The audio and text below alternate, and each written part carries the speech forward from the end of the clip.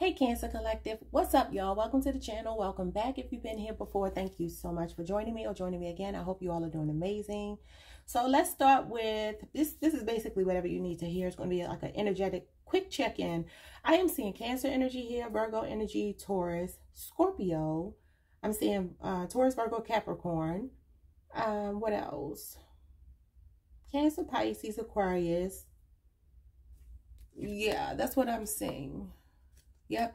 Okay, so you have here at the bottom of the deck the Five of Swords, the Judgment, the High Priestess, and the Temperance. I'm going to put the Temperance back.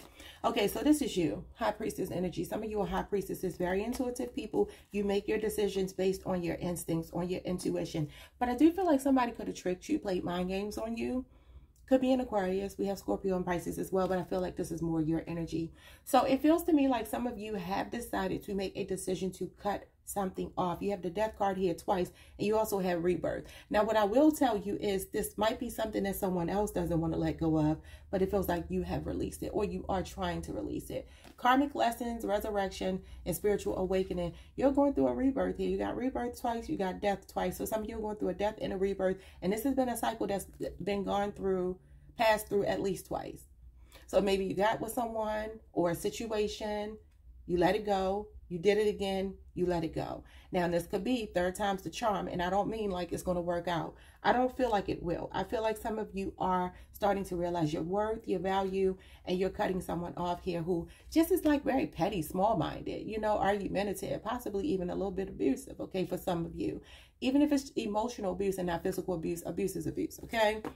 So yeah, some of you are breaking free from these chains, these shackles that have been holding you down, and you're finding your peace with the Temperance card. This is also a balance of your masculine and feminine energy. You're finding the meaning. You're being sensible in what happened to you. So it's like, okay, you're ready for your 10 of Cups. You no longer want to be lied to. You no longer want to be played with. Or somebody here could have had a family and lied to you, been married already, or been married to you and cheated on you. Because I am seeing somebody here that's a trickster spirit.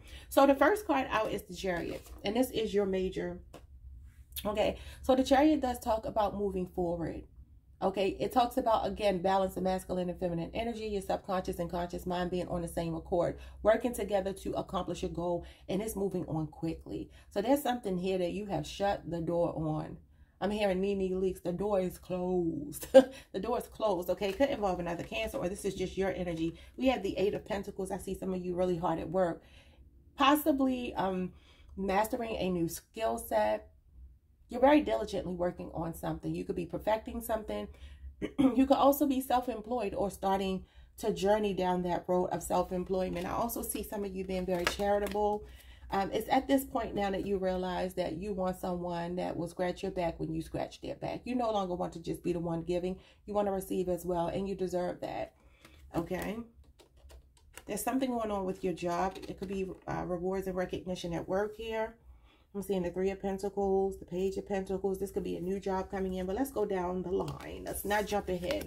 So we have spring equinox, rebirth, and we have the Death card. So the spring equinox is essentially when we go from Pisces season into Aries season, like towards the end of Pisces season. Okay, 333 was just on the timer. There's something here about you developing, about you growing. When I see the Three of Pentacles and I just saw 333, I think growth, I think development. I see you standing up for yourself. I see you telling the truth to someone here about ending something. You're releasing something that no longer serves you. And I will say that although you are releasing it, this person is not going to be over you. For some of you, it's a Scorpio. It could also be a Pisces or an Aries person or somebody on the cusp. But the spring equinox brings a rebirth. Now, that could just be you getting back to yourself with the Temperance card showing up, getting back on your feet, finding more balance in your life, more poise, feeling more composed, feeling like you know your limitations now. You know, well, your limits, not your limitations. Not going to extremes for people anymore. There's something about you truly grounding and making your life more about you than other people. But I feel like the spring might see this person coming back. Okay, for sure. There's someone here who feels like they do not want to let you go. They could be using, for some reason, I just heard moon magic, like the moon to manifest you back. I'm seeing this rabbit here. I'm seeing this butterfly. Butterflies obviously represent transformation. It's like you're transforming. You are in a period of transition, but someone here wants to pull that energy back. So Spirit is asking, how teachable are you? Number 9 is here. So let me just say, some of you could be born on the 9th, the 13th, the 7th, the 3rd, the 1st, the 6th, the 8th, the 7th, the 5th, the 10th, the 20th, the 2nd, the 14th. Okay, so the Page of Pentacles, how teachable are you? How do you make that up? This is the student of the tarot. So there's a lesson here that you've learned, a very practical lesson too with the Page of Pentacles. Some of you truly are intuitive because the Page of Pentacles is a root worker, and he does represent divination as well. So for some of you, you're highly intuitive, and Spirit wants you to tune into that intuition. With the High Priestess coming out and the Page of Pentacles, there could also be some kind of magic going on around you. I don't know.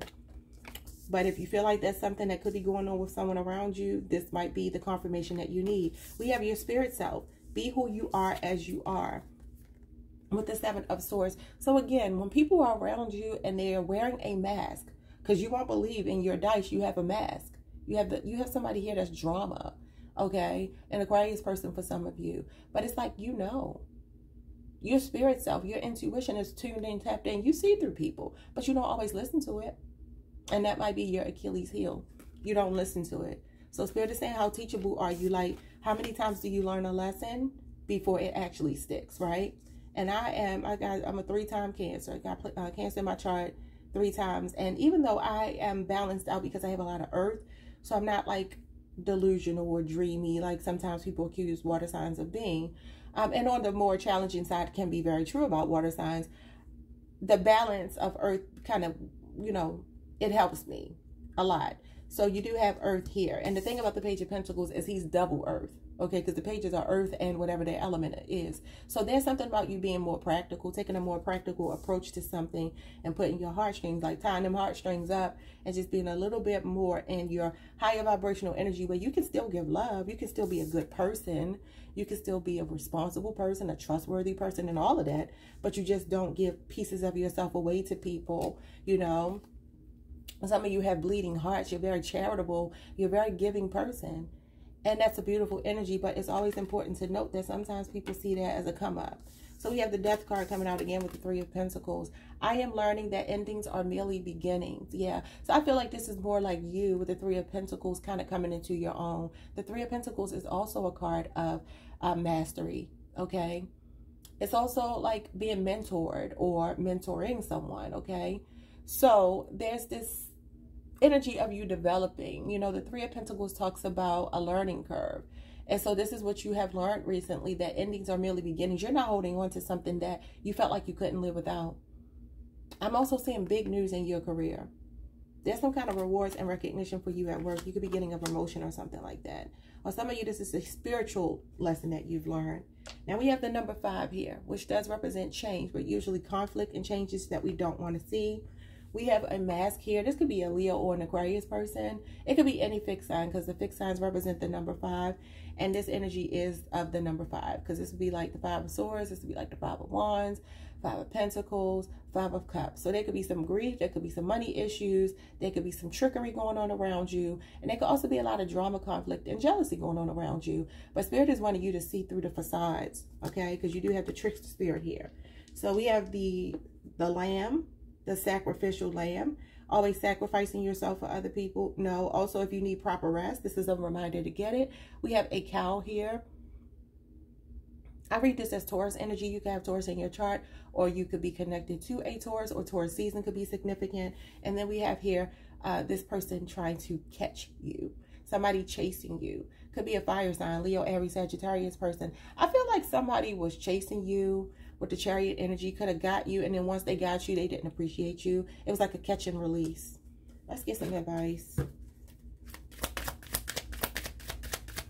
Some of you are so loyal. You're loyal to a fault.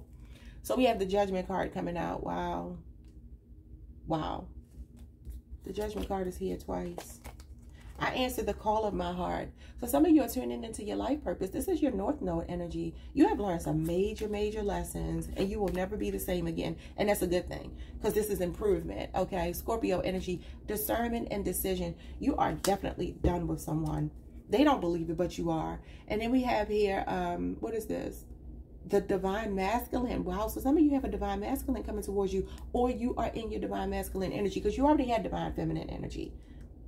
So now, because you have the High Priestess, that's divine feminine energy. This is that balance, the Chariot, the Temperance, balance of masculine and feminine energy. Even the Six of Pentacles is balance. So there's something significant about you coming into balance with your divine masculine within yourself, and possibly in a connection with an Aries for some of you, or somebody that wants a real relationship, y'all. Structure, discipline, focus, or this is just how you're being. You're also taking accountability for your actions. You're not blaming anyone. You're very stable right now. We have virility and structure and will. So this is a powerful time for you. There's a powerful energy shift taking place. I love it. We're going to leave it there. Do me a favor, like the video, subscribe, hit the notification bell, and I will see you all the next time. Peace.